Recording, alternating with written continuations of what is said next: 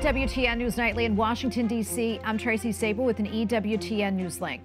President Joe Biden and former President Donald Trump are both set to visit the areas that were impacted by Hurricane Helene. This comes after the death toll has risen to 100. Many areas in the Carolinas are without power, with main roads completely inaccessible due to downed trees and flooding.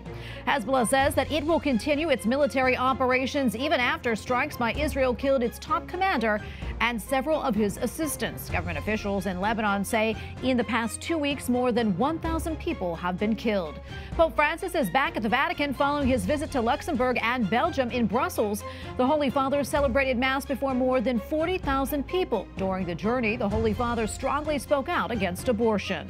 I'm Tracy Sable with EWTN News Nightly. Be sure to join us this evening.